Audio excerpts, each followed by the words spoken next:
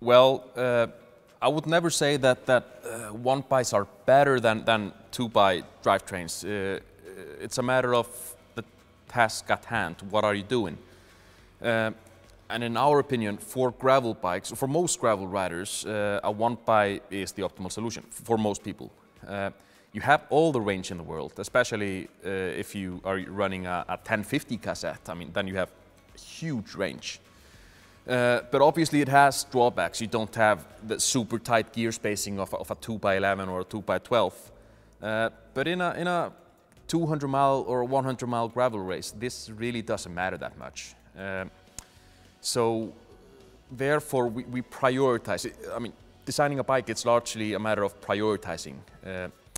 And in this case, we prioritize simplicity of the one-by.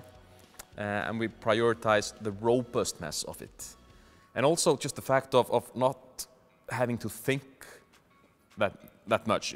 You don't have to think in which gear am I up front. You just shift up and down. It comes as a surprise when you realize it, but in a super long gravel race, when your mind is completely exhausted, completely gone, it is nice just to go up or down.